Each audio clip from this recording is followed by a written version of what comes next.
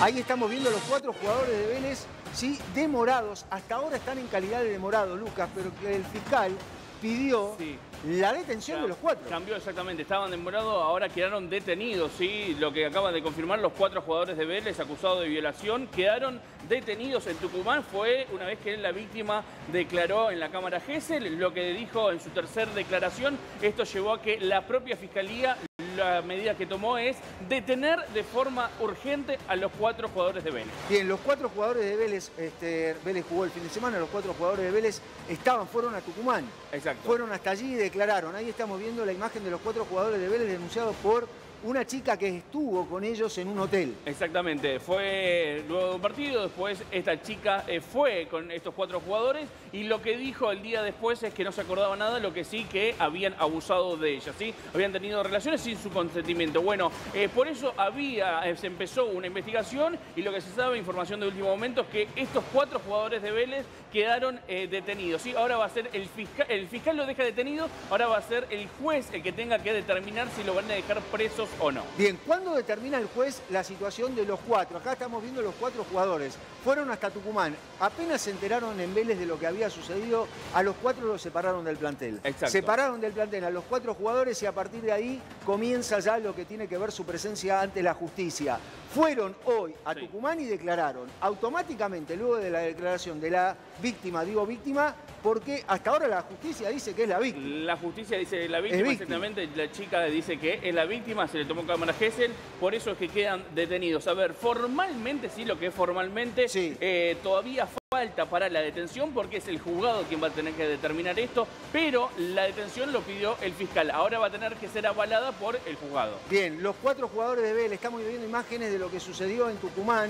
Esto es la reunión, una pequeña reunión que tuvieron los jugadores de Vélez con sus asesores letrados. Ahí estamos viendo el momento en que están charlando. A partir de esta charla y a partir de la declaración de cada uno de ellos, ahí se determina su situación ante la justicia. Tuvieron que declarar ante la justicia, esperaron la Cámara Gesell a la que fue sometida la víctima y esto es, a partir de ahí, de esa declaración, el fiscal pide la detención inmediata. Estaban demorados, piden la detención inmediata. Exactamente, estaban demorados, Carlos, y lo que pidió por parte de la Fiscalía es que queden detenidos. ¿Sí? Ahora, para que quede formalmente eso, va a tener que ser el juez, señor juez, que va a avalar esto y lo va a dejar detenido. Ahora, ¿cuándo lo dejan detenido? Justamente cuando la propia víctima pasa por una Cámara Gesell. En esa Cámara Gesell no siempre pasa esto, pero en esta oportunidad ocurrió que estén presentes los fiscales, estuvieron en la Cámara Gesell y ahí es cuando automáticamente deciden dejarlos detenidos a estos 4 jugadores.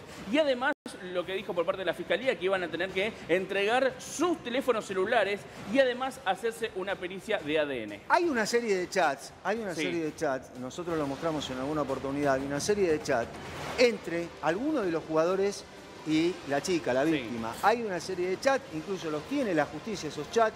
Está investigando esos chats, digo, está investigando porque a lo mejor puede haber alguna situación anómala, pero hasta ahora todo indica que la situación se está clarificando. Exactamente, después te vamos a mostrar estos chats de los que hablás, Carlos, pero en su momento lo que se decía es que la mujer había dejado escrito en esos chats que daba como el consentimiento de ir a un lugar determinado con estos 4 jugadores. Bueno, después si seguís y continúan leyendo lo que son las conversaciones, dan cuenta donde la mujer, la víctima, dice hasta acá. Y después hasta ahí no se lo respetó y ahí es lo que denuncia esta mujer diciendo me abusaron de mí. Bien, porque en una oportunidad uno de los abogados de los jugadores, que hay 2 o 3 abogados que están trabajando con ellos, incluso uno de ellos trabaja en el club, esto es un asesor letrado que trabaja en Vélez Arfi, pero más allá de todo esto, lo cierto es que incluso el arquero, creo que Sosa, es el que presenta uno de esos chats y dice, no, pero ella aceptó ingresar a la habitación. Exactamente. Yo la invité y ella dijo, yo voy sin ningún problema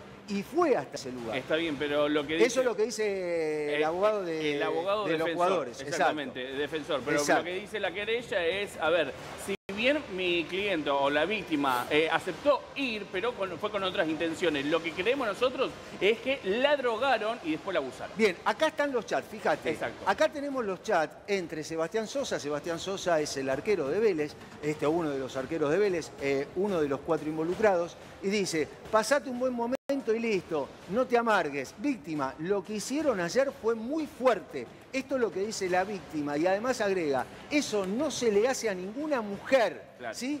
Sebastián Sosa, luego de la situación que se vivió en la habitación del hotel, lo que dice Sebastián Sosa es, pasaste un buen momento y listo, como minimizando la situación.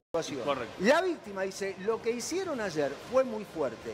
Y después agrega, eso no se le hace a ninguna mujer. ¿Es contundente esto, Denise, desde el punto de vista legal para esta situación y detener a los jugadores como se los detuvo ahora porque ya están en calidad de detenidos? Están en calidad de detenidos, pero en principio no están todavía procesados, o sea, no siguen vinculados al proceso penal.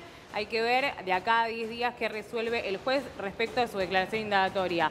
Los dejan detenidos seguramente porque considera que hay algún riesgo procesal o que pueden entorpecer la causa de alguna manera o que hay riesgo de fuga, quizás más entorpecer la causa que haya riesgo de fuga. Sin duda, estos chats, bueno, contribuyen al relato de la víctima, pero obviamente hasta que no haya una condena todos son inocentes. Bien, declararon ante la justicia tucumana, víctima, perdí el conocimiento. ¿Qué dice la víctima? ¿Qué fue lo que dijo ante Cámara Gesell? Ella dijo que en algún momento perdió el conocimiento y luego de perder el conocimiento, los 4 jugadores abusaron de ella. Esto es lo que está diciendo ella. Sebastián Sosa, este es el chat o alguno de los chats que tiene la justicia y que determinó la situación tanto de los jugadores como de la víctima. Soy Seba. Entonces, ¿te venís al hotel y tomamos algo acá? Esto es lo que le pregunta Sebastián Sosa a la víctima. Víctima, ¿en qué hotel estás? En el Hilton. Paso por el casino, dice la víctima. Todo esto es lo que tiene la justicia y lo que determina la situación. Sebastián Sosa, mandate derecho a la 407. Esto es la habitación donde estaba Sebastián Sosa. Bueno, dice la víctima. Y el arquero continúa. Avísame cuando llegues, ¿sí? Que te aviso porque todo esté despejado. ¿Qué es esta situación? Vamos a aclarar un poco con respecto a que esté todo despejado. Los jugadores no tienen la posibilidad, cuando están concentrados, de convocar a alguien que no pertenece al plantel. Entonces, ¿qué es lo que hacen? Hablan con algún integrante del hotel o con algún integrante de lo que es el grupo de jugadores y dice, bueno, ojo que va a pasar esto, y ahí es donde entra la persona. Esos chats es lo que tiene ahora la justicia, y es la justicia la que debe determinar qué fue lo que sucedió. Con esto, y la declaración en Cámara Gesell, Lucas, de la víctima, con esto dijeron, o pidió el fiscal, dice, bueno, hay que detenerlo, y la justicia los detuvo, y ahora ¿quién decide qué pasa con los jugadores? Y ahora es el juez, sí, que va a determinar, tiene 48 horas para determinar si realmente, o mejor dicho, formalmente van a quedar detenidos, ¿sí? Hasta el momento lo que se sabe es que lo detuvieron, están a disposición de la justicia, fue ordenado por el propio fiscal que interviene en la causa y que además se hizo presente en la Cámara Gesell. Bien, perdí el conocimiento, fue lo que dijo ella. Esto quiere decir que a lo mejor le pusieron algo en la bebida. Esto es lo que están investigando en este momento, si efectivamente le pusieron algo para dormirla o no. Esto es lo que va a determinar el peritaje que haga la justicia de medida correspondiente debido a lo que pasó en esa noche en el hotel. Ella accedió a ir, está en el chat, dijo yo voy, esto no implica nada. Esto no implica nada. Esto fue lo que sucedió. Ella dijo, voy, lo veíamos recién en el chat. Voy a estar ahí. Él le dice, venite a la 407. Digo él, me refiero al arquero Sebastián Sosa. Una vez que el arquero le dice, venite, ella dijo, voy. Y una vez que está despejado, sube. De cualquier manera, esto no implica nada. Exactamente, Carlos. Y son 30 chats en total, 30 capturas que tenemos, que ahora lo vamos a mostrar, si ya lo tiene la producción. Sí. Pero para que entiendan un poco de cómo empieza, el mismo Sebastián le escribe a la víctima diciendo en un mensaje, hola, soy, y le pone Sebastián. Ella le responde, hola Sebastián, y este es el chat el que podemos leer ahora. Bien, este es el chat. Entonces te venís al hotel y tomamos algo acá, ¿te parece? En el Hilton estamos. ¿En qué hotel están? Bueno, dale, avísame la hora, pero sí o sí necesito bañarme, por favor, ja, ja, ja. Sí, sin problema. Igual tardamos un rato, entre lo que tenemos que cenar y toda la vuelta, tenés que venir más tarde. ¿Por qué? Porque los jugadores fueron a cenar y después de la cena se dirigían a cada uno a su habitación. Ahí ya iba a estar la chica, según lo que consta en la causa, ahí ya iba a estar la chica. Exactamente, antes de pasar y mostrarte los otros chats, Carlos, este es el chat que se presentó en la justicia por parte del defensor, del abogado defensor, diciendo que la propia víctima había aceptado ir hasta el Hotel Hilton donde ocurrieron los hechos. Pero claro, esto lo que dice acá es, acepté la invitación, pero no acepté a que me hagan lo que me hicieron. Este es el punto. Ahí es donde se detiene la justicia y dice, bueno, hasta acá. Correcto. Hasta acá llegás. Sábado, me voy a comer con mis compañeros. Esto es lo que dice Sebastián Sosa. Lo que dice arriba es me voy a comer con mis compañeros. Tienen que comer en el plantel, tienen que comer todos juntos. Exacto. La hora de la cena jugaban el partido, ¿sí? Al día siguiente. ¿Tenés amigas? Le pregunta. Así no venís sola y nos juntamos con algunos compañeros. La idea de juntar compañeros con algunas chicas ya estaba en Sebastián Sosa. No, la verdad que estas cosas las hago sola. Me manejo con mucha cautela. Y además un emoticón. ¿Qué pasa con esta situación? Dice, me manejo con mucha cautela, porque este es uno de los argumentos que a lo mejor utiliza la defensa de los jugadores para decir, no, bueno, ella accedió a todo esto. ¿Qué pasa con esto, Denise? No, nada, no accedió a nada que ella no haya dado su consentimiento. Ella en este mensaje lo que dice es, no voy a ir con amigas, me invitas con amigas, no voy con amigas, voy sola. Es una situación que puede ser hasta, digamos, perjudicial para él, con lo cual ella le dice, no, mira, tranquilo, yo voy sola. Sí. Y en la situación arriba ya se encuentra con que el panorama era distinto porque ella esperaba un mano a mano y empiezan a llegar otras personas. O sea, nada de lo que ella consiente es lo que termina ocurriendo en principio. Sigue el chat, pero también hubiera estado lindo compartir un momento todos juntos. Somos 3 o 4 compañeros, no más, porque no da para hacer tanto descontrol. Esto es lo que está contando uno de los jugadores, Sebastián Sosa. Por eso te decía, pero como vos digas y prefieras, tampoco quiero que estés incómoda. Esto es lo que está diciendo uno de los jugadores. No, te juro que no tengo amigas para esto. Ja, ja, ja. Estamos todas en pareja. Esto es lo que dice la persona que accede al lugar. Esta es la charla entre Sebastián Sosa, el deber de Sebastián Sosa, y la de Blanco es la víctima. Exacto. Y sigue, ¿sí? Tampoco quiero que estés incómoda, no, cero. Estoy acostumbrada a estar rodeada de varones. Esto es lo que dice el chat. Este chat es el que tiene la justicia, Lucas. Este chat que te estamos mostrando exactamente es información que está en la causa. Son los chats que están presentados en la justicia y además, Carlos, también son chats que coinciden con lo que dice la propia víctima en la Cámara Gesell y son los chats que fueron fundamental para que hoy, ahora, siendo, ¿qué hora? Bueno, no veo la hora, 18... 16, no, 17. 16, 17, bueno, a esta hora la fiscal lo que acaba de decir es, tienen que estar detenidos y estas son las pruebas. Bien, y más pruebas son los chats. O sea, mientras no se ubiquen, no hay drama. Esto está vinculado a la situación que plantea Sebastián Sosa de incorporar a la habitación a algunos compañeros. Y ella dice, mientras no se desubiquen, no hay drama. Ahora nos hablamos en un ratito, dice Sebastián Sosa. Los muchachos son buena onda y ubicados, tranquila por eso. Pero ahora vemos bien. Nos hablamos en un ratito. Ok, dale, no me avises muy tarde, nomás porque yo vivo en un country de yerba buena. Estamos hablando de Tucumán. Sí. Esto es lo que sucedió en Tucumán. Vélez estaba allí para jugar un partido. O sea, lejos. Es lo que le plantea ella a Sebastián Sosa. Y Sebastián Sosa le contesta, ya te digo que sí, nos vemos. Bueno, ok, dice ella. Ahora, hay un dato a tener en cuenta en todo esto que tiene que ver con el horario. Sí. Porque el horario 22:08, por ejemplo, 22:07, la charla del horario es fundamental porque en un momento los jugadores dijeron, no, esto no era tan tarde. Sin embargo, en la causa, y están los chats, pasaban las 22, Lucas. Exactamente, 22:08 en los chats que te estamos mostrando. Y algo que es casi fundamental en la causa, Carlos, pero es fundamental, algo que dice el chat, ¿sí? ¿Qué es lo que dice el chat en un momento? Que se iban a encontrar y que no iba a pasar absolutamente nada, o por lo menos que la propia víctima diga, bueno, accedo hasta acá. Bueno, hoy sí se dio a conocer que, según la víctima, dice que excedieron y que ella en ningún momento dio el consentimiento. Mirá, fíjate, vos avisame cómo nos movemos. Esto es lo que dice ella. Sí. Vos avisame cómo nos movemos. ¿Qué dice él? Ahora nos hablamos y nos arreglamos bien. 22:10. ¿Por qué es tan importante el horario? Por la causa. ¿Por qué? Porque en un momento se hablaba que los jugadores en este momento estaban durmiendo y pensando en el partido, y no era así. Bien, yo soy súper cautelosa, así que te pido lo mismo. Esta es la charla entre la víctima y uno de los integrantes de los 4, que es Sebastián Sosa. Esto debe determinar la justicia. Denise, todo esto lo determina la justicia. Sí. Todas estas son las pruebas que tiene la justicia. Y dice, dale, joya, esto es lo que le contesta a ella, a Sebastián Sosa. Con esta respuesta y este chat, la justicia debe determinar si efectivamente hubo abuso o no hubo abuso. Denise. Sí, con esto, y tenemos que tener en cuenta que siempre este tipo de delitos es de prueba relativa, porque en general pasa con solamente la persona que es víctima y el victimario o victimaria, con lo cual es complicado. De esto se tiene que desprender el sustento del relato de ella, que es lo más importante que tiene en este momento el juez, para resolver la situación procesal de los 4, y hay que ver si los 4 tienen la misma responsabilidad o no, o él Sosa es el que mayor responsabilidad tiene porque es el que queda con ella, que después nada ocurre como habían quedado. Sí, igual en algún momento se habló que uno de los jugadores no había tenido contacto con ella, pero esto obviamente también lo sigue determinando la justicia. Exacto. Sí, Miguel.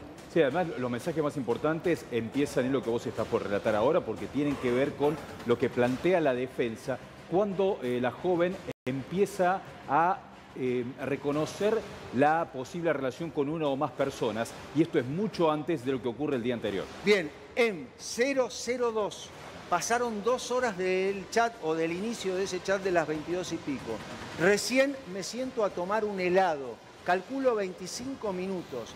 30 minutos. ¿Por qué habla de esto? Porque a partir de las 0, ya empezaba a hablarse con respecto a la llegada de esta chica, ¿sí?, al lugar, al Hotel Hilton, porque ellos tenían que comer y ella venía de un country o salía de un country de Yerbabuena. Esto es lo que sucede, Lucas. ¿Podés traer algo para tomar? Esto es lo que le pide Sebastián Sosa. Un Fernet y una Coca.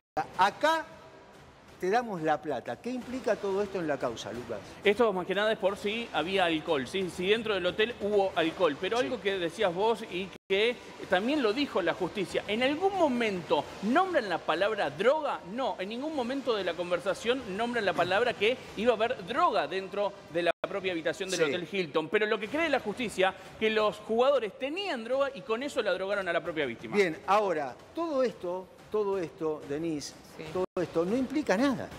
No, bueno, sí, de por sí solo no implica nada, pero ese es sustento. No implica nada, digo, para rebatir a la víctima. A eso me refiero. No. Esto así valorado, o sea, esto se valora en conjunto con otras pruebas. Son chats que demuestran que, evidentemente, el hecho existió, el hecho previo, no digo el delito, el hecho del encuentro existió, que hubo un conocimiento previo, que ellos tenían un vínculo previo, que hubo contacto. Ahora, el hecho en sí delictivo, el abuso sexual por parte de las 4 personas no se determina obviamente con un solo chat en este caso. Y lo tiene que determinar ahora la justicia, que va a pedir una serie de estudios para esto. Exactamente, se hizo, hoy pasó la víctima, pasó por Cámara Gesell y por eso es que los fiscales lo que dijeron es tienen que quedar detenidos los 4. Ahora, como nosotros estamos mostrando en este momento, Carlos, los chats, la justicia en este momento está haciendo exactamente lo mismo, porque son chats que salieron del teléfono celular del propio Sebastián. Sí, hay algo, Sebastián Sosa, en una declaración, creo que cuando entraba a tribunales dijo yo, me pidieron en el celular, yo muestro todo, presento todo, no tengo nada que esconder. Esto es lo que dice Sebastián Sosa. Exactamente. Bien, ahora, en el chat dice, igual avísame cuando llegues, que te aviso que todo esté despejado. Esto, que todo esté despejado, está vinculado a la situación de la concentración de los jugadores. Entonces, ya hablan los jugadores con algunos integrantes de lo que es el cuerpo técnico o algún ayudante del cuerpo técnico para decir, ojo que va a pasar esta situación. Y también lo hacen con integrantes del hotel, porque las personas que lo cuidan en el hotel tienen la orden de no dejar pasar a nadie. Sin embargo, eso ya es totalmente secundario. Y ella dice, ojalá no me pare la recepcionista. Esto es 031. El horario a tener en cuenta hay que mirarlo debido a lo que dice la causa. Voy a encarar para el casino, dice ella, el Hilton tiene un casino. Sí. Ahí se iban a encontrar y ahí iban a subir. Y me meto por ese costado, 032. Bueno, le dice él, hablamos, dale. Lucas. Otro de los mensajes fundamentales es que dice, ojalá, si se puede mostrar recién el que estábamos 031, el de recién, donde dice, ojalá no me pare la recepcionista, ¿sí? Un poco más arriba. ¿Por qué hago hincapié en ese texto acá? Ojalá no me pare la recepcionista, 031, porque la defensa lo que dijo es que con este mensaje ella estaba demostrando que tenía realmente ganas de ir a ese lugar. Pero ¿qué dice por parte de la querella? En todo momento mi cliente, o sea, la víctima, estuvo engañada. Bien, no hay hielo por ningún lado. Hablamos, dale, dice, no hay hielo por ningún lado. Esto tiene que ver con el pedido de uno de los jugadores, de Sebastián Sosa, para llevar Fernet, llevar cola, para tomar en la habitación. Ya me mata el Uber, si lo hago parar de nuevo. Esto es, le pide que compre hielo. O bueno, están los amigos de mi ex. Están los amigos de mi ex. Esto es lo que dice, ¿qué hago? Ahí está, ¿qué hago? Porque están los amigos de mi ex. Tenemos hielo acá, olvídate, no precisás hielo. Bancame que hay un preparador físico abajo. Este es el punto, el preparador físico va a ser convocados porque el preparador físico estaba abajo. Exacto. Y es uno de los responsables para evitar precisamente lo que quería hacer Sebastián Sosa, que es hacer subir a esta chica. Exacto. El preparador físico generalmente lo que hace es, junto con algún colaborador, tratar de controlar que ninguna persona ajena al plantel pueda ingresar al hotel, tanto por esta situación o por otra, pero es uno de los integrantes del preparador físico. También tienen integrantes de seguridad. Ahí me metí, dice ella, 040. Sí. Este es el dato, cuando dice ahí me metí 040, Lucas. Exactamente, pero ¿por qué es el dato? Recién mencionabas, es el dato. Bueno, la cámara de seguridad también que pidieron dentro de lo que es el Hotel Hilton, ¿en qué horario los piden? 040. 040 cuando ya ingresa directamente la propia víctima al hotel y ahí empiezan a seguirle todos los rastros y qué fue lo que ocurrió realmente dentro del Hotel Hilton. Bien, Seba, por favor, preguntale mañana al paraguayo si uso forro para ver si me tomo la pastilla o no. Sí. Esto es, creo que sí, pero quiero chequear y 2 emoticones de llanto. 040, 040 el horario de ingreso de la propia víctima al Hotel Hilton, ¿sí? 5:55, o sea, 6 menos 5 de la mañana, ya el horario donde la víctima ya no estaba dentro del hotel. Bueno, ¿dónde ocurrieron los hechos? Ya se saben, dentro del hotel. Ahora, ¿qué fue lo que pasó y cuánto duró? Bueno, de 0:40 a 5:55 cuando transcurrieron los hechos dentro del hotel. Bien, hay una persona que trabaja en limpieza en el hotel que fue citada a declarar. Y la persona declara que encontró manchas de sangre en una de las sábanas. ¿Qué implica esto, Denise? ¿Y por qué es tan importante la declaración de esa persona? Es una prueba más que puede jugar a favor del relato de la víctima o a favor, bueno, depende que se valore, pero en realidad en principio sería a favor de la víctima. Sí tenemos en cuenta que ella no quería que sucediera la situación que termina sucediendo. Si esa sangre se determina que fue de ella, si hay que ver dónde está y en qué contexto, qué tipo de sangre es, para poder resolver si fue algún acto defensivo o no. Y sumar, son todas pruebas que tienen que juntarse para resolver la situación procesal de los 4 detenidos. Bien, amiga, 6 de la mañana, algo fundamental, 6:06 en punto. Tomala igual. Este es el chat que manda Sebastián Sosa, le manda a ella debido al pedido de ella de tomar o no una pastilla post relación sexual. Esto es lo que dice. Ahora la justicia determinará el grado de lo que sucedió adentro. Cuídate vos. Primero vos y segundo vos. Esto es lo que dice él. No confíes en nada ni nadie, nunca. ¿Sos buena gente? Y eso se ve al toque, Lucas. Exactamente, da explicaciones de lo que estuvo pasando dentro de ese hotel. Y ahora algo que dice y empieza a decir ya la propia víctima es no recordar en ningún momento qué fue lo que ocurrió. Y acá es donde le empieza a decir Seba un poco de lo que había pasado. Hasta incluso en un momento la trataría de como si estuviera ebria, estuviera borracha. Pero ella tampoco lo recuerda. Entonces, ni esperes a saber si usó o no forro. Tomala, así estás tranquila y cubierta de cualquier situación no deseada.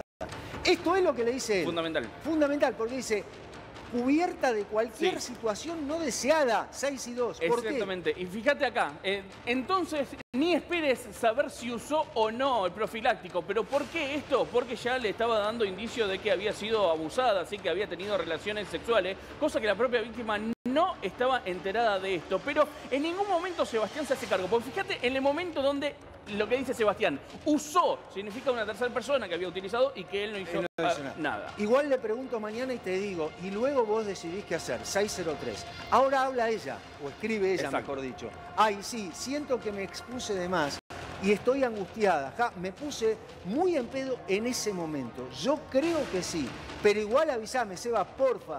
Yo lo mismo la voy a tomar y te voy a hacer caso. Esto es lo que dice ella. Estos son los mensajes que está planteando la defensa, que muestran en ese horario que ella no está mostrando un enojo total con el grupo de personas. El enojo, después lo vamos a ver, tiene que ver cuando le confirman que una de las personas no usó protección.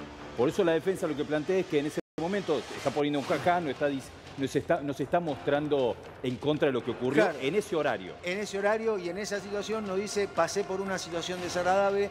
Incluso él habla y le dice, tomalo igual por cualquier cosa. Quiere decir que tomara la pastilla. Cualquier defensa diría que ella quiere lograr el objetivo de saber si la persona usó un preservativo o no no solamente embarazo, enfermedades de transmisión sexual que son mucho más graves, que no se pueden solucionar. Entonces ella no va a demostrar un enojo, va a querer resolver esa situación para poder cuidarse ella. Bien, no te amargues, no pasa nada. 6:16. El horario es fundamental para determinar cómo fue todo, dónde fue todo y quiénes estaban.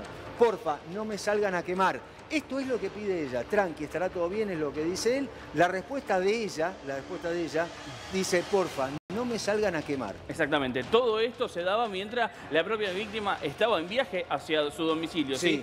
5:55 salió del hotel y cerca de las 6:15 llega a su casa, donde después le termina avisando a Sebastián que llegó a la casa. Sebastián le pregunta, avísame que esté todo bien y cuando llegues a tu casa. Todo este diálogo que te estamos mostrando es en el transcurso donde la víctima estaba en viaje todavía a su casa. Avísame cuando llegues a tu casa. Esto le pide Sebastián Sosa a la chica. Y ella dice, pido solo eso, 6:16. Solo eso, porfa, no me salgan a quemar. Esto es lo que pide ella. Exacto. Esto tiene que ver más allá con su situación personal, porque estaba en pareja, no estaba en pareja. Más allá de todo eso, lo cierto es que a partir de ahora hay que resolver qué fue lo que sucedió ahí. Avísame, porfa, sos genial, beso, dormite, mañana hablamos, 6:18.